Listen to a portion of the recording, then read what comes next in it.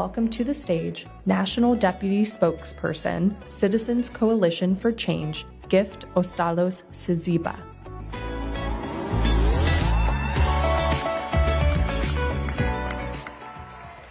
Thank you.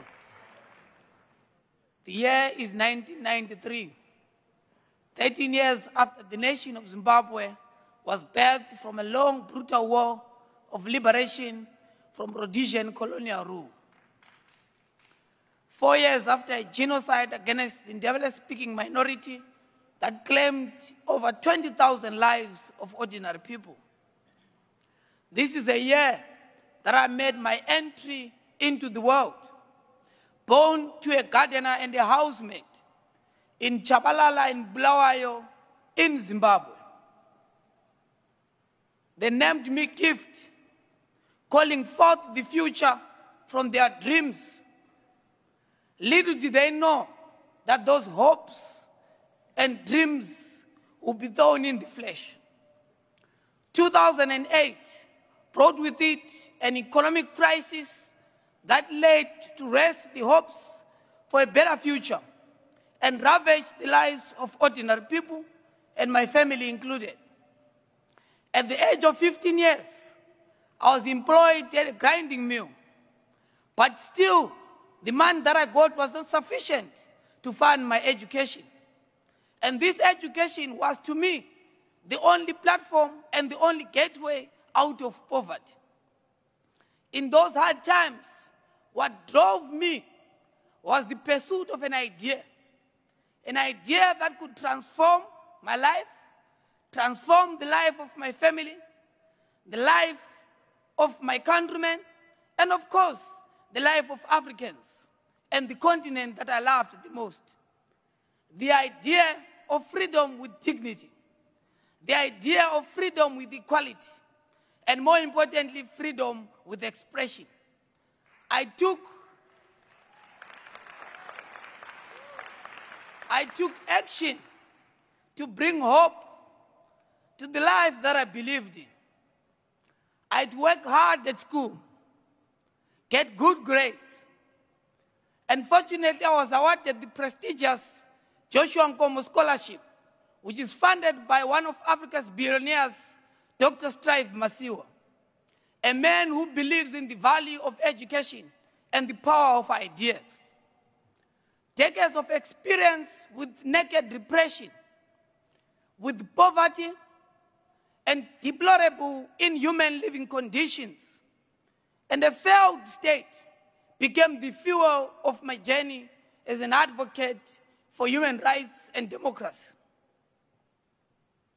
Venturing into the political landscape of my country in a world and a situation where I was constantly having to battle with those that believe that age defies our ability to lead and the capabilities of being a leader, has been oftentimes been discouraging and a difficult journey.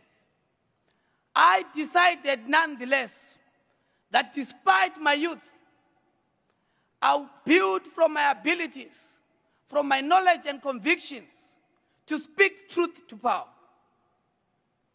I would use the power of ideas and the beauty of language to speak for and on behalf of the oppressed people of Africa and the world.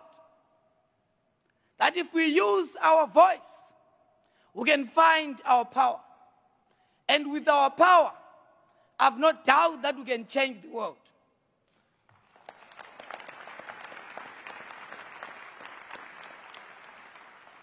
That is why today, I'm working as a political scientist and a leader in Zimbabwe.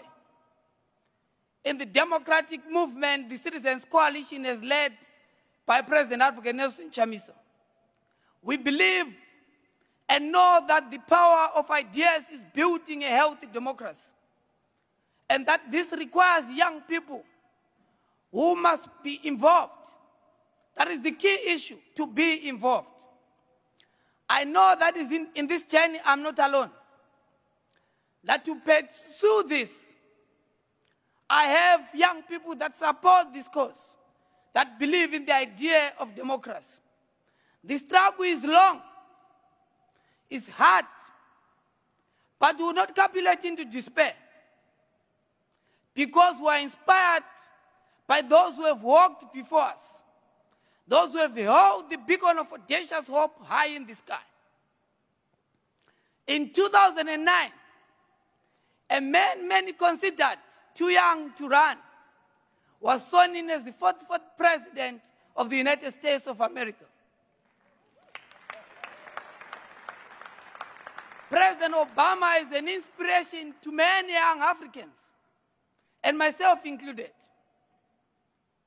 His political campaign and his time in office were built on the promise of a democracy where equality and opportunity and equality before the law, built on the ideals of self-government and individual freedom.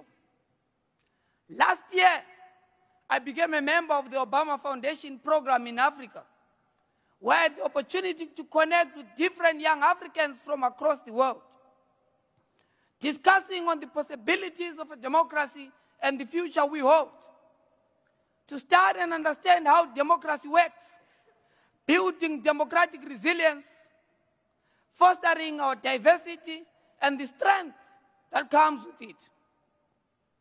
It is one of the reasons why throughout my experiences in politics, in Zimbabwe and in Africa, I've continued to hold the ideals that President Obama has long demonstrated. The idea of hope. The idea of a world where we learn to live together, to cooperate together, to recognize the dignity of other human beings. I run with this idea boldly because I know that this is the idea whose time has come. And you know, fellow world citizens, that nothing and nobody can stop the idea whose time has come. I'm honored to welcome on stage President Barack Obama.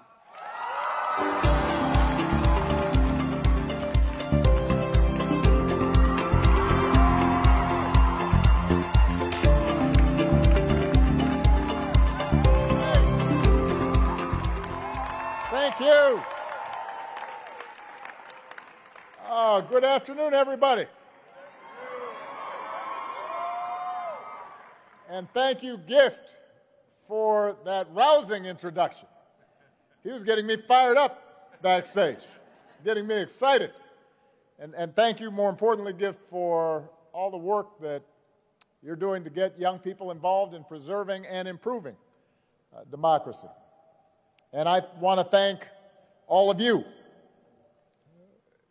the panelists that we just saw. I was backstage watching the panel on an inclusive economy. I told them I am such a policy nerd. I was listening to everything, and it was scintillating and enlightening. And so I'm grateful for all the panelists that we've had. I want to thank our partners at Columbia University, my alma mater, and the University of Chicago, where I taught law for a decade. I want to thank them for being part of the inaugural Obama Foundation Democracy Forum. Now, since its inception, our foundation's mission has been to inspire, empower, and connect the next generation of change makers. And all of you, most of you in the audience, fall in that category. We now have a global network of thousands of leaders, not just here in the United States, but in every corner of the globe, in Europe, in Africa, in the Asia-Pacific region, in Latin America. They're entrepreneurs and elected officials, nonprofit leaders and grassroots activists, artists and journalists and educators, all of them tackling some of the most vital issues of our time, from climate change to income inequality, from efforts to reduce racial and ethnic conflict to efforts to expand opportunity for women and girls.